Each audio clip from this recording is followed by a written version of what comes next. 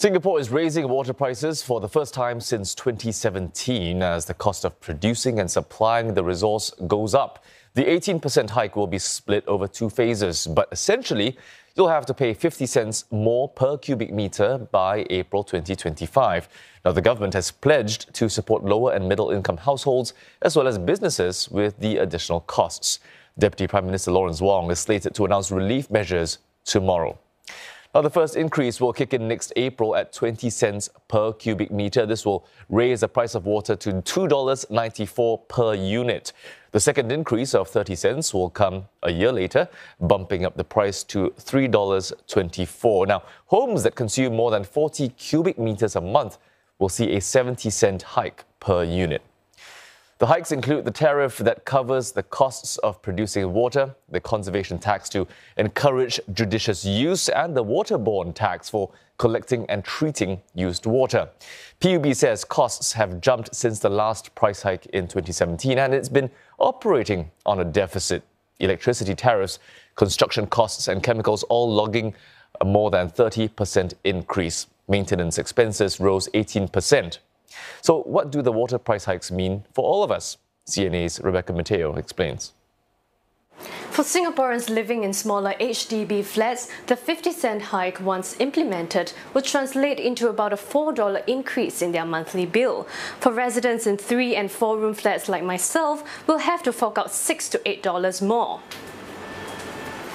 Now, households in larger units like 5-room flats and maisonettes will have to pay an additional $9 more a month, and for those staying in private condos, around $7 more. But Singaporeans may also feel a slight pinch when they're out and about buying stuff. Like a cup of coffee. For a bit of perspective, a cup this size will set you back another 0.01 cent, while a bottle of water like this could cost about 0.025 cents more. As to the impact on hawkers, PUB says 3 out of 4 would see an increase of less than $15 in their monthly water bill, while most companies would pay less than $25 more. So, to help households manage the water price hikes, the government says it will soon announce additional financial help, especially for lower and middle-income households. And this will come on top of current support for water-saving efforts. Households in 1- to 3-room HDB flats can currently apply for e-vouchers under a program that helps pay for installing water-efficient shower fittings. Now, this support will later extend to other appliances that help conserve water. PUB says water bills account for less than 2% of household spending and less than 5% of business costs for most companies. Some companies are already taking steps to use less water every month. Rebecca Mateo spoke to an industry player which has invested about $50,000 to recycle used water.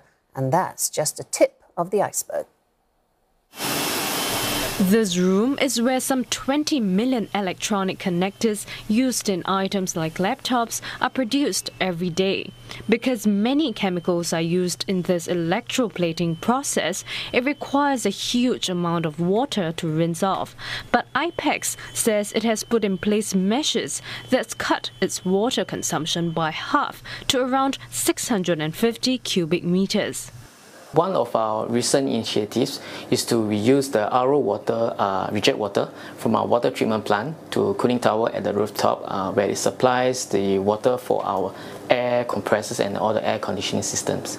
But water-saving measures require both large upfront investments in water-efficient technology and systems as well as maintenance costs.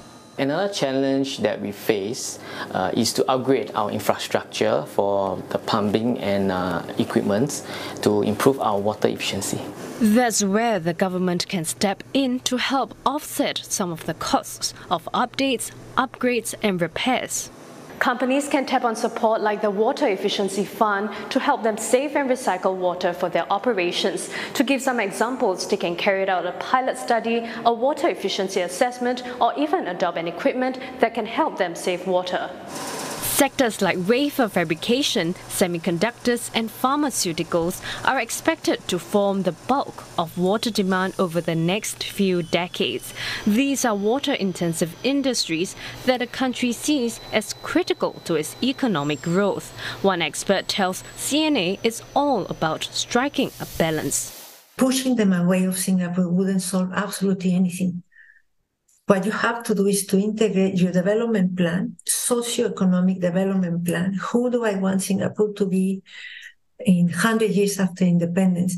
That you have your industrial base and that it is efficient, that it doesn't pollute, that it doesn't deplete resources. That is what you want. To that end, the government is requiring all new projects in these water-intensive industries to recycle water on-site for reuse starting next year.